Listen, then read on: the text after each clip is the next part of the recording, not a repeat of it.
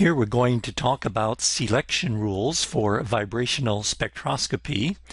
The idea is under what conditions can you say that there is a transition, and under what conditions can you say there is not a transition? Well, first we'll consider this fact that the vibration must produce a change in the dipole moment of a molecule in order for there to be a vibrational energy transition. Let's look at that. Here we have an electromagnetic wave coming into the sample. The direction of propagation is this way, and the electric field oscillates in this direction here, like it's a transverse wave. And note that this E represents electric field rather than energy. And let's over here put a molecule. Let's say use the carbon dioxide molecule. Here the oscillation is coming this way, and we want that to interact with a vibration of the carbon dioxide molecule. Well, let's look at a couple normal modes. Suppose that this oxygen goes out that way, this oxygen goes out that way, and the carbon remains the same. So initially, carbon dioxide does not have a dipole moment. And if this oxygen goes that way and the other oxygen goes the opposite way, then carbon dioxide still does not have a dipole moment. So this particular normal mode does not produce a fluctuating dipole moment, and therefore it can't interact with a fluctuating electric field. Let's look at another normal mode.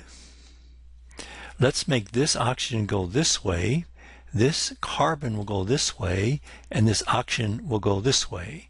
With these oscillations, the center of mass of carbon dioxide doesn't change.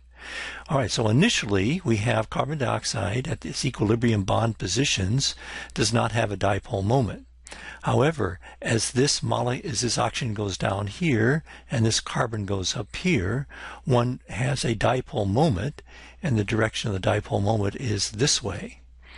And then as the system then goes the other way, goes back to equilibrium, now this will vibrate that way, that'll vibrate that way, and this will vibrate up this way and goes back to this state, then the dipole moment changes from some value to back to zero.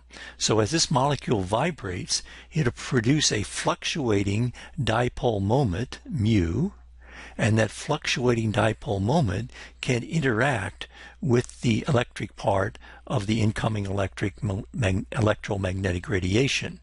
So that means that the vibration itself must produce a change in the dipole moment. You have to have a fluctuating dipole moment in order for it to interact with the incoming electromagnetic wave. If this electric field is oscillating at the same frequency as you have vibration, then you'll get an absorption of light, and you'll have a peak in the absorption spectrum. So that's one gross selection rule that you have to look at.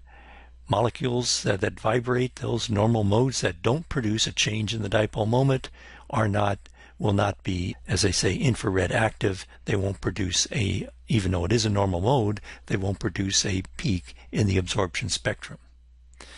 Now here's another selection rule here.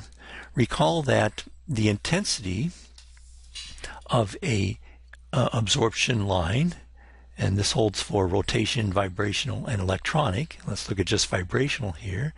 That's the transition dipole moment. That's the integral over all space of the wave function of the final state, complex conjugate, dipole moment operator, times the wave function of the initial state,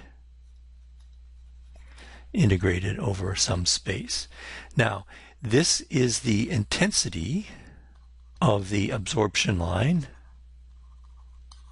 or if we prepare the state in excited state, this is related to the intensity of the emission line. So if this is low energy and this is high energy, you get absorption. If this is high energy and this is low energy, you get emission. Now the transition dipole moment is equal to 0 if the integral is equal to 0. And this integral might be equal to 0 for symmetry reasons, or if you're integrating an odd and even function and ideas we talked about before, but there are various reasons. But if this integral is equal to 0, then the transition dipole moment is equal to 0, and the intensity of the absorption line is equal to 0. In other words, you won't have an absorption line, and this will not be equal, or not necessarily equal 0, if the integral is not equal to 0. So you can use symmetry arguments or odd and even function arguments, argue that this has to be equal to 0. And if you can't find an argument why that has to be equal to 0, then you say, oh, well, it doesn't have to be equal to 0. So that is a selection rule for vibrational spectroscopy. However, what you do find is that there are some transitions, and these are called, and I'll put it in quotes, forbidden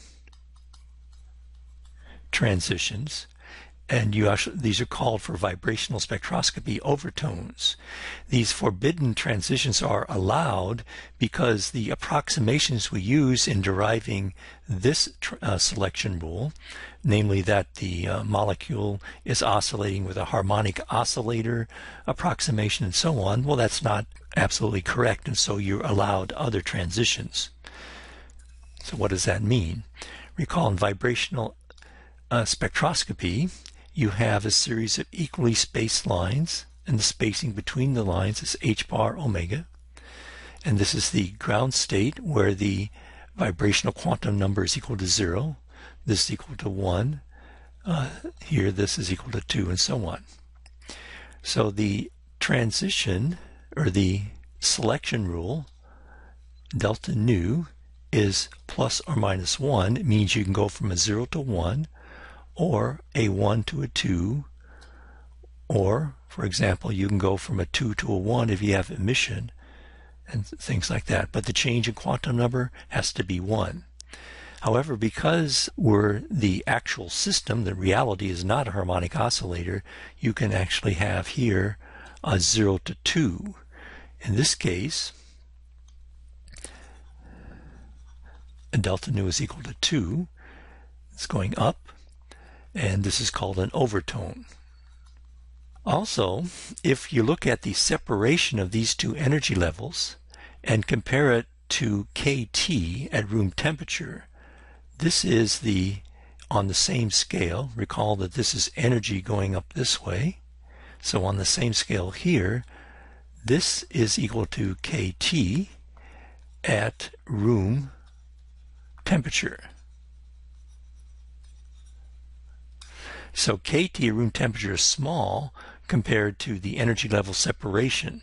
So what this means is that most of the molecules are in the lowest energy state, vibrational energy state, nu equals 0. So virtually all the intensity you see in the IR spectrum comes from just going from the 0 to the 1 vibrational energy level. And then you see maybe double that if you have these overtones present. All right, so those are two selection rules for infrared spectroscopy, for vibrational spectroscopy. Namely, that you have to produce a change in the dipole moment when you vibrate on a normal mode. And secondly, delta nu is plus or minus 1, except when it can be plus or minus 2, 4, 6, and so on.